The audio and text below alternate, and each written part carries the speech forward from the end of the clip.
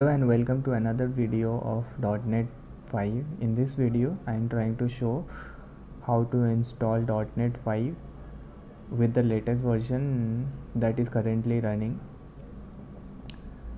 5.0.0 preview 4. So the installation is pretty simple. So what we'll do is we'll go over to this website, which is also in the description. After that we'll click the download link and there will be several options to download. So I'll choose this one, 64.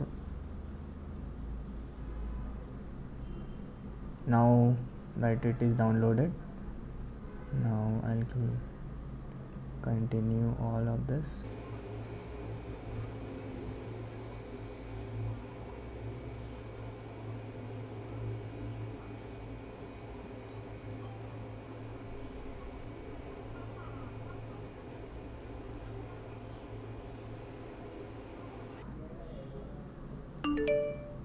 Yeah, so the now installation is complete.